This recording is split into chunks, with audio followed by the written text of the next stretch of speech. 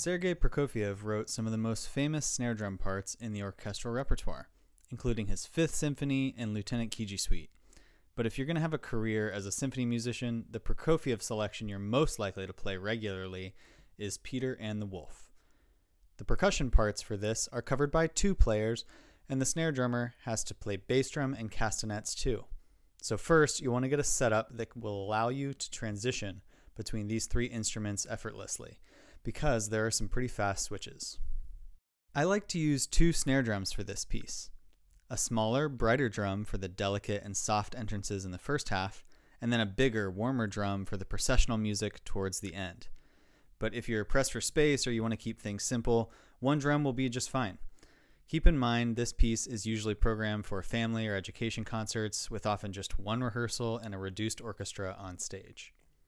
Many of the entrances in this piece require careful attention to ensemble alignment. The music after rehearsal 16 might be stylized a little bit by the bassoon, meaning that you should listen to whether the dotted rhythm is squared off or compressed. Whichever it is, the snare drum will have to duplicate it since the bassoon enters first.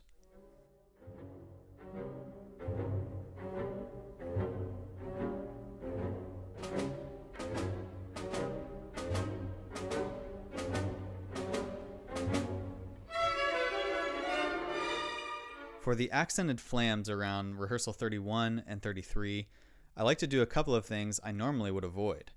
First, I open up the flam and play the grace note a little louder than normal. I also try to play directly in the center of the head to get that popping sound, which we tend to dislike as snare drummers. But I think these adjustments help to mimic the sound of the wolf snapping his teeth, which is what's happening around this part of the narration.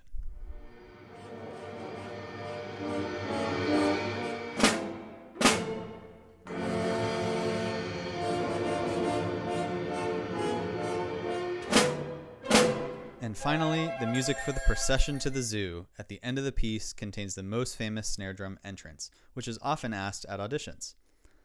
I try to follow the half note feel of the melody by gently phrasing towards the first and third beat of each measure. Be careful to observe the forte dynamic printed 2 before rehearsal 50. The melody drops into a lower range here, and there's a risk that the snare drum could cover it up. I like to crescendo a little at the end of that phrase to set up the melody restarting at rehearsal 50. Try to be very precise with the dotted 8th plus 16th rhythm. Don't allow it to become influenced by the triplets or else it might start to sound swung. To wrap up, I'll now play through all of the snare drum highlights from Prokofiev's Peter and the Wolf.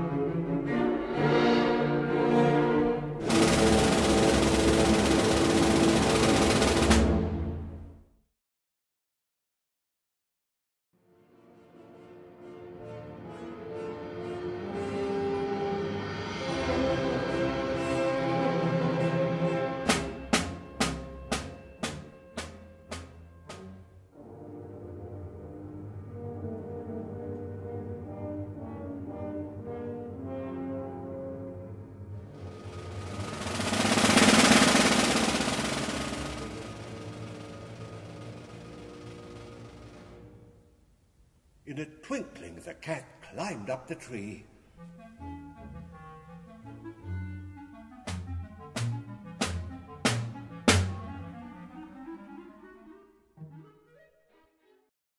The duck quacked and in her excitement jumped right out of the pond.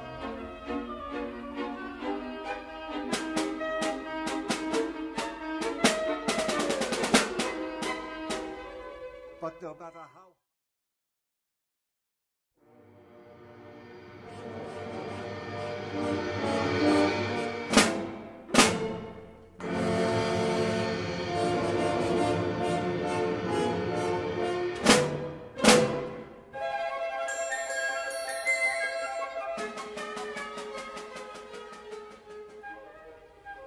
how the bird worried the wolf, how he wanted to catch her, But the bird was clever, and the wolf simply couldn't do anything about it.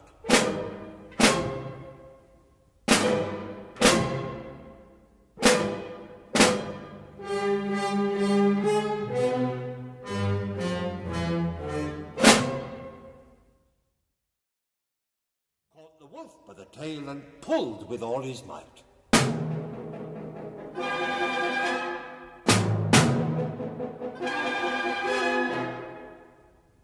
Feeling himself caught, the wolf began to jump wildly, trying to get loose.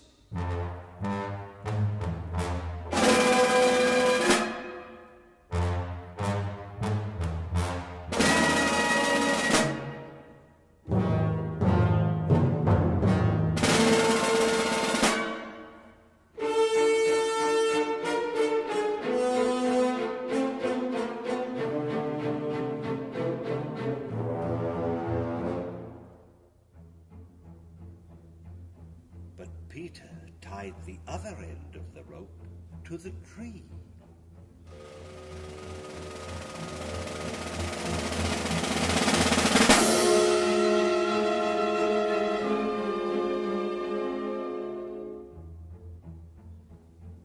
And the wolf's jumping only made the rope around his tail tighter.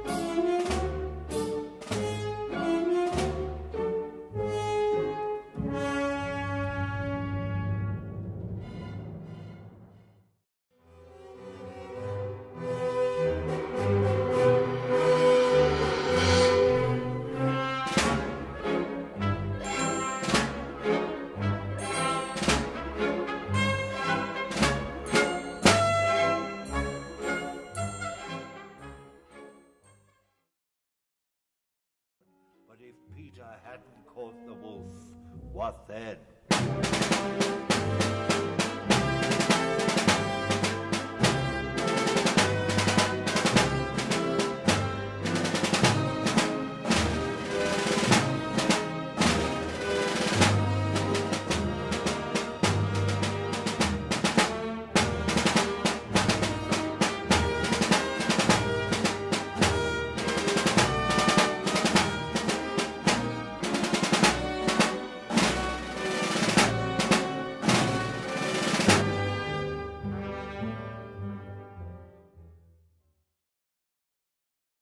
Because the wolf in his hurry had swallowed her alive.